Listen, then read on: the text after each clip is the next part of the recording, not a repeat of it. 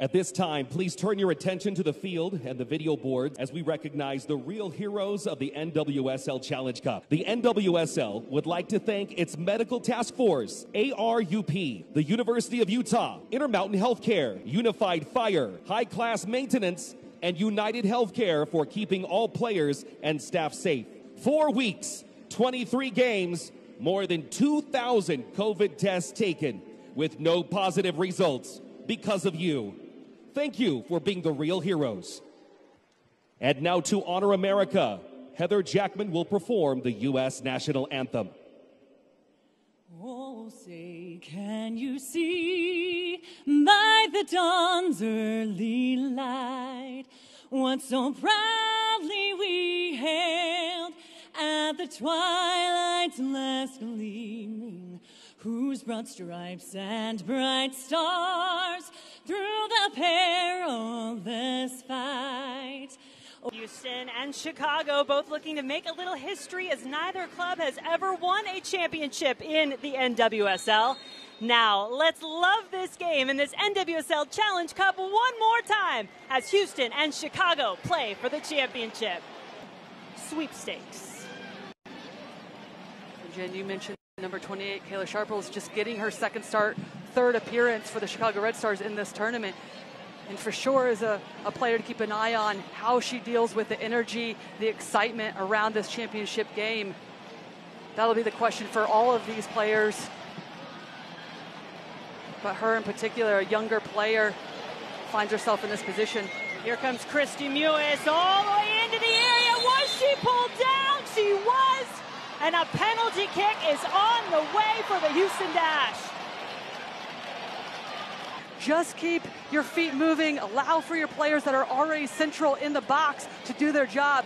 But on the other side, this is what we wanted to see out of Christy Mewis, and so did her coach, James Clarkson. It'll be Sophie Schmidt, the Canadian international for Houston. Schmidt got it! Houston up one!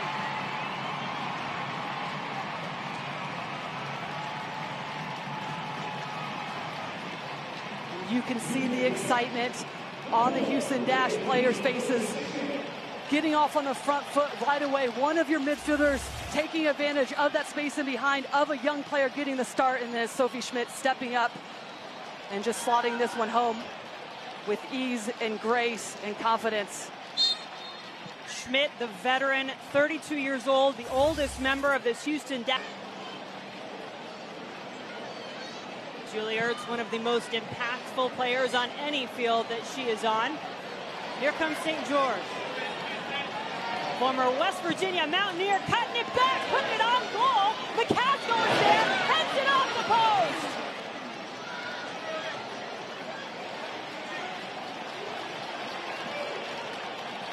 And Savannah McCaskill could not believe this ball is not in the back of the net. St. George creates the overload, just a little cut back to allow herself some time to serve a dangerous ball in. And it's Campbell that comes out and makes a save, but it's lands right to McCaskill. McCaskill, all she has to do, it's too easy right now for Chicago. They're making the field so narrow. The width from St. George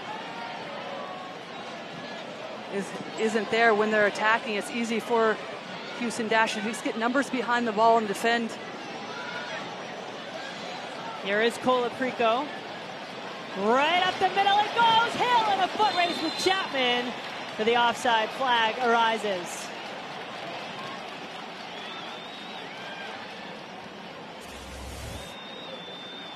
And this is better by Chicago, getting players.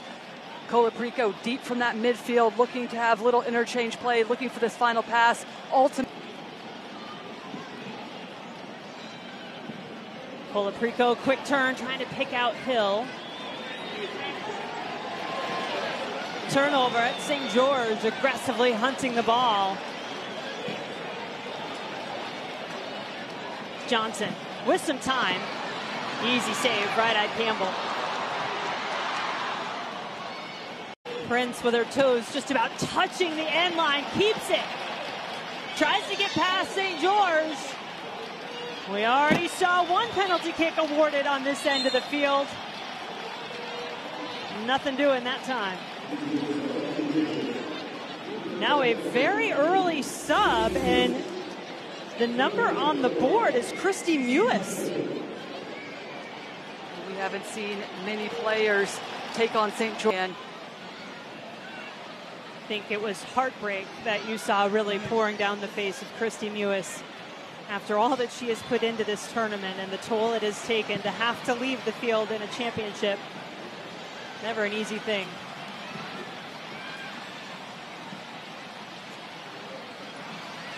Daly touches it back for Vizali. She and Ertz collide. Vizali now down.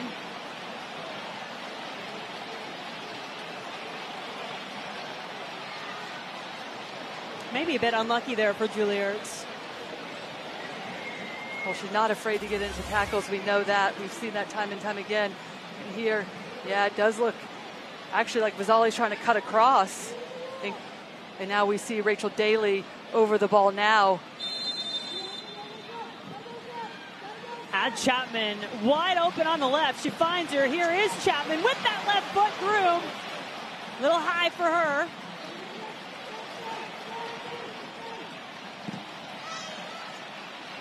Aaron touch out of bounds by Julie Ertz.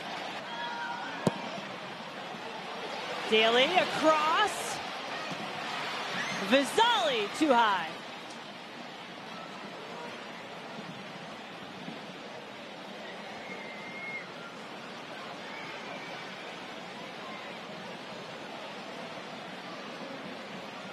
Hill looking for runners, instead goes to McCaskill, who will charge forward, pops it up, handball, and now a free kick for Chicago.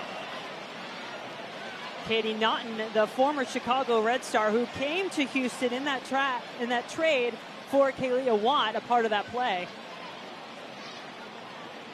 And we're starting to see Savannah McCaskill be able to pick up the ball in between the lines, but she has to look for a chip here because there's no width.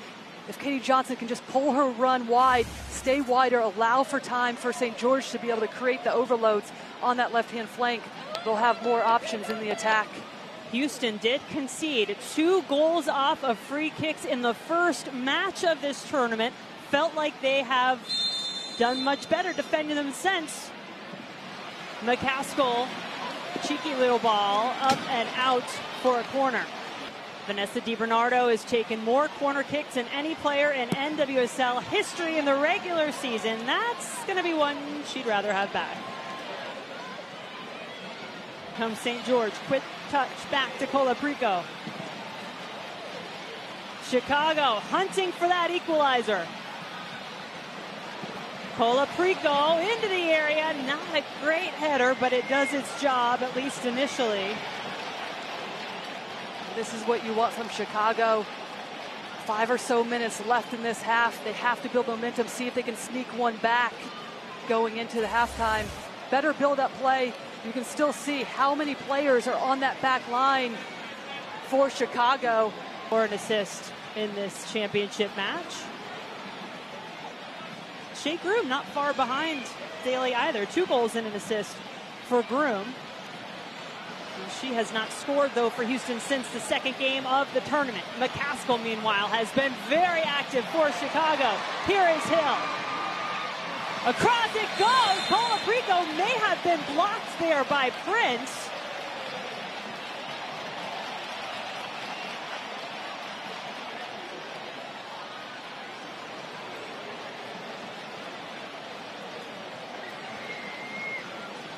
And this is the best build-up that we've seen from Chicago in this half. It's Johnson that finds McCaskill in between the seams, exactly where the Red Stars want her to be able to run. She plays the final pass, opens up space in behind, out wide of the Houston Dash defense.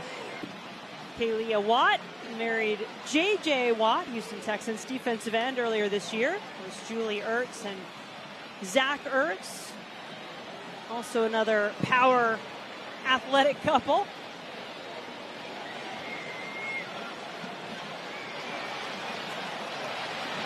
Nair all the way out for this. Has to play it with her feet. Did not want to take any chances. But they figured out how to pick it up when it mattered. 2 goals through their first 5 games. 3 goals in their semifinal. But now they're going to be tasked with defending as Nichelle Prince gets around St. George. Sarah Gordon has to clear it away. It'll be a corner early here in the second half for Houston. Houston without their regular corner kick aficionado, Christy Mewis. CC Kaiser, her replacement, takes it, the header up and over. Katie Naughton nearly getting it done against her former team.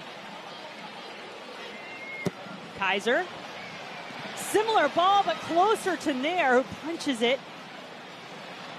Chapman trying to keep it in play. Purple and St. George should be able to join in the attack. If it's not on, just recycle. Force the dash to defend, pull them out. Missed touch there results in the turnover. Is who can else step up, because it has to be less predictable. They need to get Nichelle Prince on the ball more. Can Groom still make her runs? This is why they want Prince on the ball. She has been a handful for St. George. And Nichelle Prince had to start off this tournament really with a heavy heart. Her father passed away in June. She had to go back home to Canada. That pregame show today, hope you guys got a chance to catch that on CBS Sports HQ.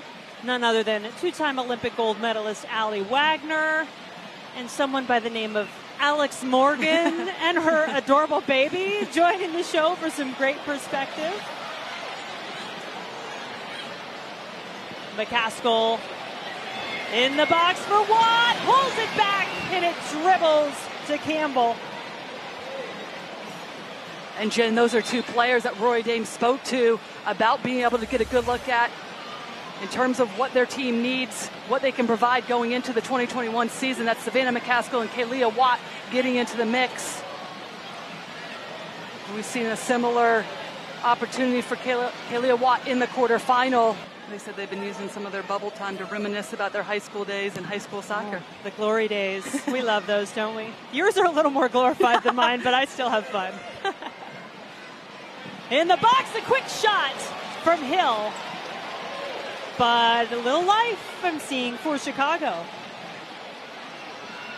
And more interchange, little link play. This time it's Kaylia Watt again getting more centrally, looking to lay the...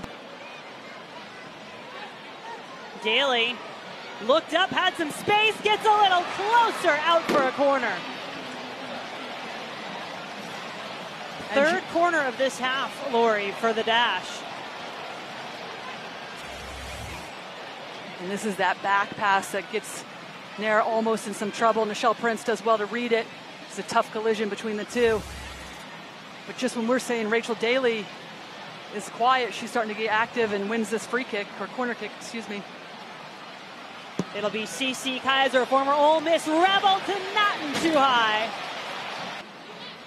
Chicago, a footnote as you saw for Rachel Daly, scoring in her debut in the NWSL against the Red Stars. Hill. Foul call just outside the area. And Rachel Hill, it's the one getting on the front foot, running at this back line. And this is where Chicago has to continue to... In the semifinal. Hits a toward goal, and it is saved up and out by Campbell.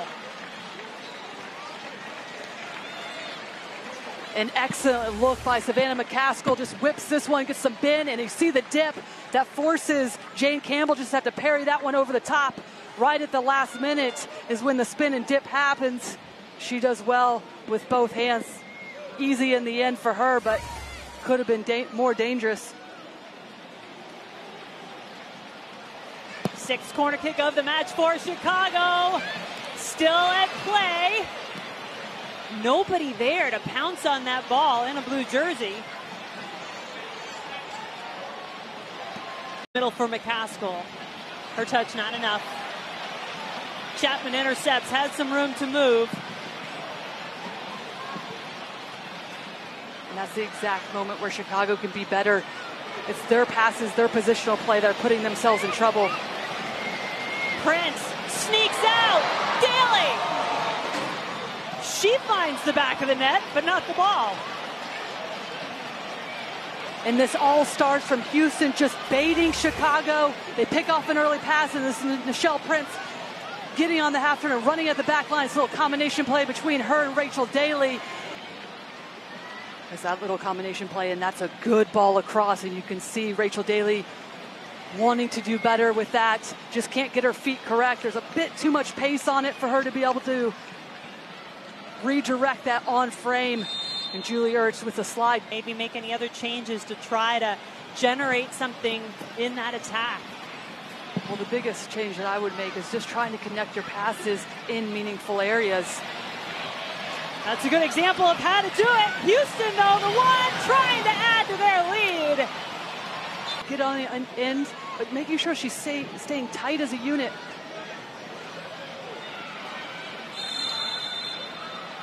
It's going to be a foul against Chicago as Chapman goes down. And Julie Ertz, the guilty party. To my point about Haley Hansen, though, in this back line for Houston Dash. Take a look at this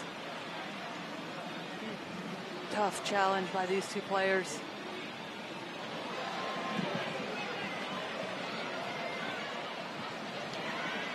Chicago willing to be a little more direct if need be. Get that ball into their attacking third, support it with numbers.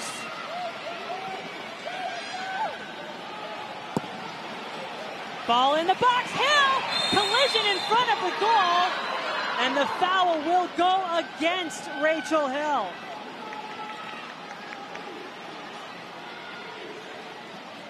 And this is why Megan Oyster is so important to that back line for the Houston Dash. Missed last game in the semifinals due to injury, but just her positioning here, sees that Rachel Hill's coming, backs up to read this ball that's lofted in perfectly. And on the width. Alyssa Nair all the way up to take this free kick for her team. Ertz flicks it towards goal. Because they're forcing Chicago into their pressure. Here we go. 5 minutes of stoppage time, and Shea Groom could say good night. Houston, add some insurance.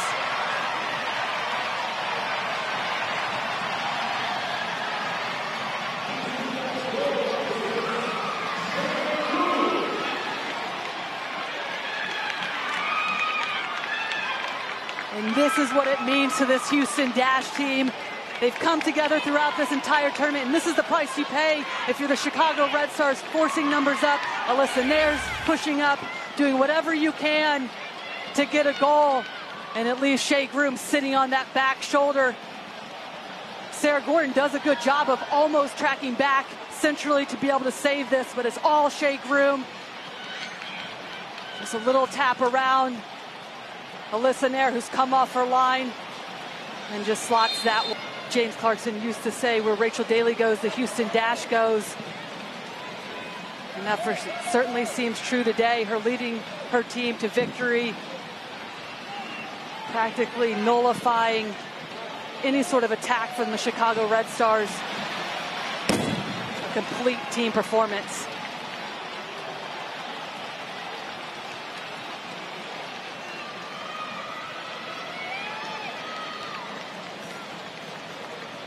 Celebration imminent. The players ready to run. Just waiting for that final whistle. Big smiles. They can take a deep breath now.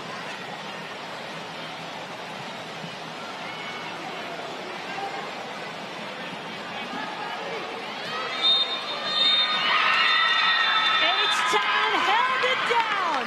The team that before this tournament had never made the playoffs, had never played in the knockout game, now knocks off the Chicago Red Stars for the first championship in club history.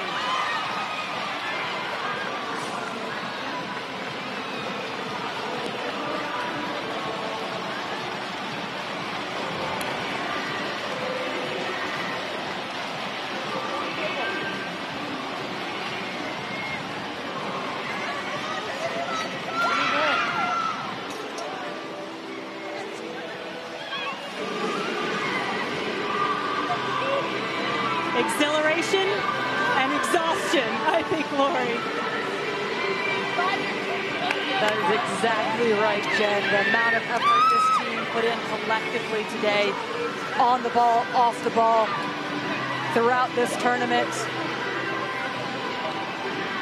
Rachel Daly even said it after the semifinal, just getting to the championship, how important that was for their team, but also for the entire city of Houston.